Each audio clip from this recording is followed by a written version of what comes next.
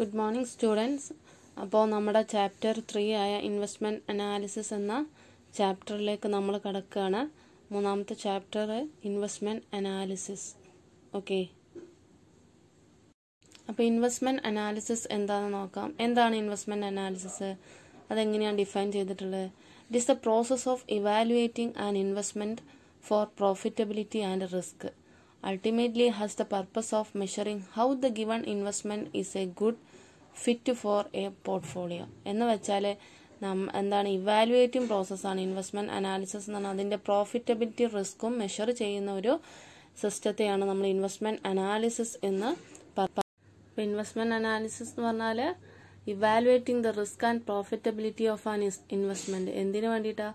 For the purpose of measuring how the given investment is good or not. എത്രത്തോളം നമ്മളെ investment നമുക്ക് നല്ലതാണ് അല്ലെങ്കിൽ മോശമാണ് എന്ന് ഇവാലുവേറ്റ് ചെയ്യാതിനെയാണ് ഇൻവെസ്റ്റ്മെന്റ് അനാലിസിസ് എന്ന് പറയുന്നത്.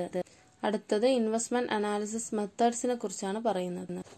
ഇൻവെസ്റ്റ്മെന്റ് അനാലിസിസ് രണ്ട് മെത്തേഡാണ് ഇൻവെസ്റ്റ്മെന്റ് അനാലിസിസ് മെത്തേഡ്സ് നമുക്ക് മെയിനായിട്ട് പഠിക്കാനുള്ളത്. അതിൽ ഒന്നാമത്തത് ഫണ്ടമെന്റൽ അനാലിസിസ്, രണ്ടാമത്തത് ടെക്നിക്കൽ അനാലിസിസ്. നമ്മൾ ആദ്യം ഇൻവെസ്റ്റ്മെന്റ് പറഞ്ഞപ്പോൾ ഇതിനെക്കുറിച്ച് പറഞ്ഞിട്ടുണ്ടാണ്, ഫണ്ടമെന്റൽ അനാലിസിസും ടെക്നിക്കൽ അനാലിസിസും.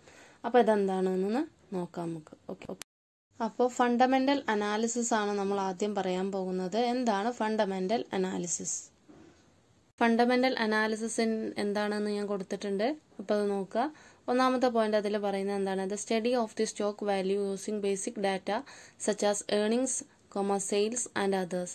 എന്ന് വെച്ചാൽ സ്റ്റോക്ക് വാല്യൂ നമ്മൾ എന്ത് ചെയ്യാണ്? പഠിക്കുകയാണ്. സ്റ്റോക്കിന്റെ വാല്യൂ എങ്ങനെ? By using the data such as earnings and sales. നമ്മളെ അതായത് ഹിസ്റ്റോറിക്കൽ ഡാറ്റ യൂസ് ചെയ്തിട്ട് നമ്മുടെ സ്റ്റോക്ക് വാല്യൂ നമ്മൾ കണ്ടെത്തുക, അതിനെക്കുറിച്ച് പഠിക്കുക. അതാണ് ആദ്യം ചെയ്യുന്നത്. Then this basic state any securities have intrinsic value in equilibrium stock prices reflect the intrinsic value of the stock. എന്ന് വെച്ചാൽ നമ്മുടെ കമ്പനിയുടെ സ്റ്റോക്കിന്റെ ഇൻട്രൻസിക് വാല്യൂ അഥവാ അതിന്റെ മൂല്യം, അതിന്റെ കമ്പനിയിൽ അതിന്റെ ഇൻട്രൻസിക് വാല്യൂ നമ്മൾ ചെക്ക് ചെയ്യാണ്.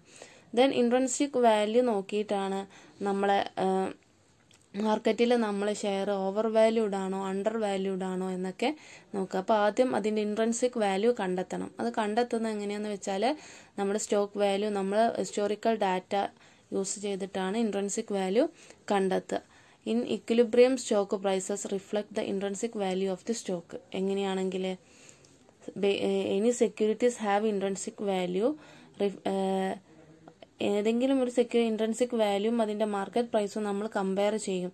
എന്നിട്ടാണ് അതിന് അണ്ടർ പ്രൈസ്ഡ് ആണോ ഓവർ പ്രൈസ്ഡ് ആണോ എന്നൊക്കെ നമ്മൾ നോക്കുന്നത്. പിന്നെ അതിൽ പറയുന്നത്, അപ്പോൾ ഒരു ഇൻവെസ്റ്റർക്ക്, അതാണ് മൂന്നാമത്തെ പോയിന്റിൽ പറയുന്നത്, an investor who has A good fundamental knowledge can make A profit from the difference between the market price and intrinsic value. Okay, അപ്പം മാർക്കറ്റ് പ്രൈസും നമ്മുടെ ഇൻട്രൻസിക് വാല്യൂവും തമ്മിലുള്ള വ്യത്യാസമാണ്, ആ വ്യത്യാസമാണ് അയാളുടെ പ്രോഫിറ്റ് എന്ന് പറയുന്നത്. അപ്പോൾ നല്ലോണം നമ്മുടെ കമ്പനിയെക്കുറിച്ചും കമ്പനിയുടെ പ്രോഫിറ്റും അതിൻ്റെ ഫ്യൂച്ചർ ഗ്രോത്തിനെ കുറിച്ചൊക്കെ അറിവുള്ള ഒരാളാണെങ്കിൽ അയാൾക്ക് പെട്ടെന്ന് എന്ത് ചെയ്യാം? പ്രോഫിറ്റ് ഉണ്ടാക്കാം. അപ്പോൾ ഫണ്ടമെന്റൽ അനാലിസിസ് എന്ന് പറഞ്ഞാൽ based on the historical data and find out the intrinsic value of the securities. Okay, അപ്പോൾ ഫണ്ടമെന്റൽ അനാലിസിസിൽ നമുക്ക് മെയിനായിട്ടും ചെയ്യാനുള്ളത് 3 കാര്യങ്ങളാണ്. 3 അനാലിസിസ് ആണ് നമുക്ക് ചെയ്യാനുള്ളത്. EIC എന്ന് പറയും, EIC അനാലിസിസ് എന്നും അതിനെ പറയും. EIC അനാലിസിസ് എന്ന് പറഞ്ഞാൽ എന്തൊക്കെയാണ്? E stands for economic analysis and I stands for industry analysis and C stands for company analysis. അങ്ങനെ ഈ 3 അനാലിസിസ് ഉൾപ്പെട്ടതാണ് എന്ത്? ഫണ്ടമെന്റൽ അനാലിസിസ് എന്ന് പറയുന്നത്. ഒന്നാമത്തത് മാർക്കറ്റ് അല്ലെങ്കിൽ എക്കണോമിക് അനാലിസിസ്, രണ്ടാമത്തത് ഇൻഡസ്ട്രി അനാലിസിസ്, മൂന്നാമത്തത് കമ്പനി അനാലിസിസ്. ഇത് ടോപ്പ് ടു ബോട്ടം അനാലിസിസ് അല്ലെങ്കിൽ ബോട്ടം ടു ടോപ്പ് അനാലിസിസ് അങ്ങനെയും പറയാം.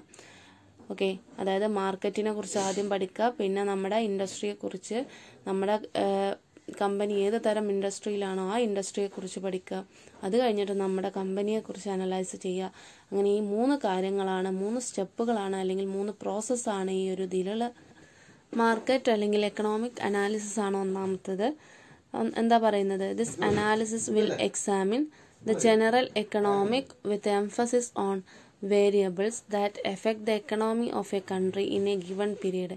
ഒരു നിശ്ചിത സമയത്തിനുള്ളിൽ നമ്മുടെ രാജ്യത്തെ എഫക്റ്റ് ചെയ്യുന്ന എക്കണോമിക് കണ്ടീഷൻസ് അല്ലെങ്കിൽ എക്കണോമിക് ഫാക്ടേഴ്സ് ഏതൊക്കെയാണോ അതിനെക്കുറിച്ച് സ്റ്റഡി ചെയ്യുക. അതായത് ഇൻഫ്ലേഷൻ അല്ലെങ്കിൽ വാറ്, അതും അല്ലെങ്കിൽ എന്തെങ്കിലും നാച്ചുറൽ കലാമിറ്റീസ് അങ്ങനെയുള്ള കാര്യങ്ങളൊക്കെ നമ്മൾ അനലൈസ് ചെയ്യുക.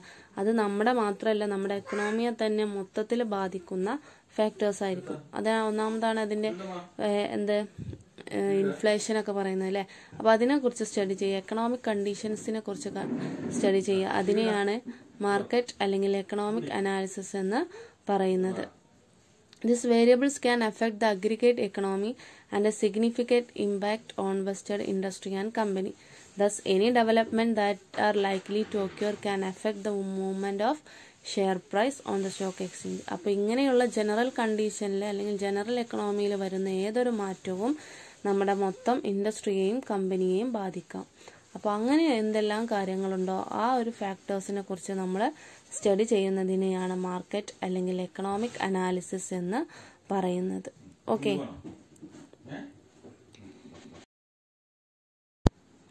അടുത്തത് ഇൻഡസ്ട്രി അനാലിസിസ് ആണ് നമ്മൾ പറയുന്നത്. രണ്ടാമത്തത് ഇൻഡസ്ട്രി അനാലിസിസ്. ഇൻഡസ്ട്രി എന്ന് പറഞ്ഞാൽ എന്താണ്? നമ്മുടെ കമ്പനി ഏത് തരം ഇൻഡസ്ട്രിയിലാണോ ഉൾപ്പെട്ടുള്ളത് അതിനെയാണ് നമ്മുടെ ഇൻഡസ്ട്രി എന്ന് പറയുന്നത്. ഇപ്പോൾ ഫുഡ് വെയർ ആണെങ്കിൽ ഫുഡ് വെയർ ഇൻഡസ്ട്രി, ഫുഡ് ആണെങ്കിൽ ഫുഡ് ഇൻഡസ്ട്രി, എഡ്യൂക്കേഷൻ ആണെങ്കിൽ എഡ്യൂക്കേഷണൽ ഇൻഡസ്ട്രി, അങ്ങനെയുള്ള ഓരോ സെക്ടർ. അപ്പോൾ നമ്മുടെ ഇൻഡസ്ട്രി ഏതാണോ ആ ഇൻഡസ്ട്രിയെക്കുറിച്ച് നമ്മൾ ആദ്യം പഠിക്കണം.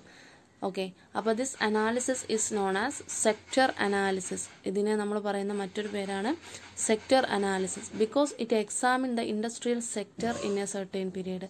ഒരു നിശ്ചിത സമയത്തിനുള്ളിൽ നമുക്ക് ആ ഇൻഡസ്ട്രിയിൽ വന്ന മാറ്റങ്ങൾ എന്തൊക്കെയാണ്. ഇൻഡസ്ട്രിയിൽ ചില റൂൾസ് ആൻഡ് റെഗുലേഷൻസ് വന്നിട്ടുണ്ടാവും, ചില കണ്ടീഷൻസിൽ മാറ്റം വന്നിട്ടുണ്ടാവും അല്ലേ. അപ്പോൾ ചിലപ്പോൾ ആ ഒരു ഇൻഡസ്ട്രിക്ക് തന്നെ ചിലപ്പോൾ നിലനിൽപ്പില്ലാത്തൊരവസ്ഥ ഉണ്ടാവും, അല്ലെങ്കിൽ ആ ഒരു ഇൻഡസ്ട്രിക്ക് പ്രത്യേക ഗ്രോത്ത് ഉണ്ടായിട്ടുണ്ടാവും. അപ്പോൾ അങ്ങനെയുള്ള കാര്യങ്ങളൊക്കെ മെഷർ ചെയ്യുന്നതിനെയാണ് ഇൻഡസ്ട്രി അനാലിസിസ് എന്ന് പറയുന്നത്. എന്തൊക്കെയാണ് ആ ഇൻഡസ്ട്രിയിൽ വന്നിട്ടുള്ള മാറ്റങ്ങൾ, അതിൻ്റെ റോ മെറ്റീരിയൽ മുതൽ അതിൻ്റെ സെയിൽസ്, അതിൻ്റെ ആഫ്റ്റർ സെയിൽസ് വരെയുള്ള ഫാക്ടേഴ്സൊക്കെ നോക്കുമ്പോൾ നമുക്കറിയാം എന്തെല്ലാം മാറ്റങ്ങൾ വന്നിട്ടുണ്ട്. ആ കമ്പനിക്ക് ഗ്രോത്ത് ആണോ, ആ കമ്പനി ബൂം പീരീഡിലാണോ ഉള്ളത്, അല്ലെങ്കിൽ ആ ഡിപ്രഷൻ സ്റ്റേജിലാണോ ഉള്ളത്, അല്ലെങ്കിൽ ഏത് തരം ഫ്ലക്ച്വേഷൻസ് ആണ് അതിൽ ആ ഒരു ഇൻഡസ്ട്രി ഗ്രോത്തിലുള്ളത്, അതെല്ലാം നമുക്ക് അനലൈസ് ചെയ്യാം. അതിനെയാണ് ഇൻഡസ്ട്രി അനാലിസിസ് എന്ന് പറയുന്നത്. ആ കമ്പനി ലൊക്കേറ്റ് ചെയ്ത ഇൻഡസ്ട്രി ഏതാണോ ആ ഇൻഡസ്ട്രിയെക്കുറിച്ച് നമ്മൾ അതിൻ്റെ ലൈഫ് സൈക്കിള്, അതിൻ്റെ ഗ്രോത്ത് റേറ്റ്, അതിൻ്റെ അതിൻ്റെ ഡെവലപ്മെൻറ്റ്, അങ്ങനെയുള്ള കാര്യങ്ങളൊക്കെ പഠിക്കുന്നതിനെയാണ് ഇൻഡസ്ട്രി അനാലിസിസ് എന്ന് പറയുന്നത്. അപ്പോൾ ഒന്നാമത്തത് മാർക്കറ്റ് അനാലിസിസ് ആണെങ്കിൽ രണ്ടാമത്തത് ഏതാണ്? Industry analysis. ഓക്കെ, അപ്പോൾ മൂന്നാമത്തത് ഏതാണ്? EICയിൽ മൂന്നാമത്തത് കമ്പനി അനാലിസിസ് ആണ്. അപ്പോൾ കമ്പനി അനാലിസിസ് എന്ന് പറഞ്ഞാൽ എന്താണ്? നമ്മുടെ കമ്പനി, നമ്മുടെ ഇൻവെസ്റ്റ്മെൻറ്റ് ഏത് കമ്പനിയിലാണോ ആ കമ്പനിയെക്കുറിച്ച് നമ്മൾ പഠിക്കുന്നത്. കമ്പനിയുടെ വളർച്ച, അതിൻ്റെ എക്സ്റ്റേണൽ ഇൻറ്റേർണൽ ഫാക്ടേഴ്സ് മെഷർ ചെയ്തുകൊണ്ട്, അല്ലെങ്കിൽ ഫാക്ടേഴ്സ് ഏതൊക്കെയാണെന്ന് കണ്ടെത്തിയിട്ട് ആ ഓരോ ഫാക്ടേഴ്സിനെയും കുറിച്ച് പഠിച്ചിട്ട് നമ്മൾ അനലൈസ് ചെയ്യുക. കമ്പനി ഇപ്പോൾ പ്രോഫിറ്റബിൾ കേസിലാണോ, അല്ലെങ്കിൽ നല്ല ഇൻവെസ്റ്റ്മെൻറ്റ് ഡിസിഷൻസ് എടുക്കാൻ പറ്റുമോ എന്നുള്ള കാര്യങ്ങളൊക്കെ നോക്കുക. അതിനെയാണ് കമ്പനി അനാലിസിസ് എന്ന് പറയുന്നത്. അതായത് it's the detailed analysis of the company made with the internal and external aspects. Okay, അപ്പോൾ മാനേജ്മെൻറ്റിൻ്റെ ഭാഗത്തു നിന്നുള്ള കാര്യങ്ങളും നോക്കണം. ബിയോണ്ട് ദി മാനേജ്മെൻറ്റിന് കൺട്രോൾ അല്ലാത്ത അതിൻ്റെ എക്സ്റ്റേണൽ ഫാക്ടേഴ്സും നമ്മൾ നോക്കണം. Then to study the structure of the internal aspects of the organisation of a particular company, that is board of directors, key areas of business, subsidiaries, associated companies and business records. ഇങ്ങനെയുള്ള കാര്യങ്ങൾ ഇതൊക്കെയാണ് internal വരുന്നത് അല്ലേ. Company board of ഡയറക്ടേഴ്സിൻ്റെ, അതുപോലെ തന്നെ key area എവിടെയൊക്കെയാണ് നമ്മളെ business ഉള്ളത്, സബ്സിഡിയറീസ്, അതിൻ്റെ associated companies and business records എന്തൊക്കെയാണ്, പ്രോഫിറ്റബിൾ ആണോ ലോസ് ആണോ, അതിൻ്റെ ഫിനാൻഷ്യൽ സ്റ്റേറ്റ്മെൻറ്റ്. ഓക്കെ അല്ലേ. Then final objectives of the analysis is to find the intrinsic value of the company. കമ്പനിയുടെ ഇൻട്രിൻസിക് വാല്യൂ കണ്ടെത്തുക എന്നുള്ളതാണ് അതിൻ്റെ ഫൈനൽ ഒബ്ജക്റ്റീവ്. അപ്പോൾ കമ്പനിയുടെ എന്താണ് ഫൈനൽ ഒബ്ജക്റ്റീവ് എന്ന് പറഞ്ഞാൽ ഇൻട്രിൻസിക് വാല്യൂ കണ്ടെത്തുക. നമ്മൾ തുടക്കത്തിൽ പറഞ്ഞു ഫണ്ടമെൻ്റൽ അനാലിസിസ് എന്ന് പറഞ്ഞാൽ തന്നെ എന്താണ്? ഇൻട്രിൻസിക് വാല്യൂ കണ്ടെത്തുക. ദെൻ മാർക്കറ്റ് പ്രൈസും ഇൻട്രിൻസിക് വാല്യൂവും കണ്ടെത്തി അതിൽ നിന്നും പ്രോഫിറ്റ് മേക്ക് ചെയ്യുക, അല്ലെങ്കിൽ നമ്മുടെ ഷെയർ ഇൻവെസ്റ്റ്മെൻറ്റ് അണ്ടർ വാല്യൂഡ് ആണോ ഓവർ വാല്യൂഡ് ആണോ എന്നൊക്കെ ചെക്ക് ചെയ്യുക എന്നുള്ളതാണ് ഉദ്ദേശം. അല്ലേ? അപ്പോൾ കമ്പനി അനാലിസിസ് കൊണ്ട് ഉദ്ദേശിക്കുന്നത് എന്താണ്? ഇൻട്രിൻസിക് വാല്യൂ കണ്ടെത്തിയിട്ട് അത് കമ്പയർ ചെയ്യുന്നത് സ്റ്റോക്ക് മാർക്കറ്റ് വാല്യൂമായിട്ട് കമ്പയർ ചെയ്യുക. അതിനെയാണ് കമ്പനി അനാലിസിസ് എന്ന് പറയുന്നത്. അപ്പോൾ കമ്പനിയുടെ ഫാക്ടേഴ്സും കാര്യങ്ങളൊക്കെ നമ്മൾ എന്ത് ചെയ്യുക?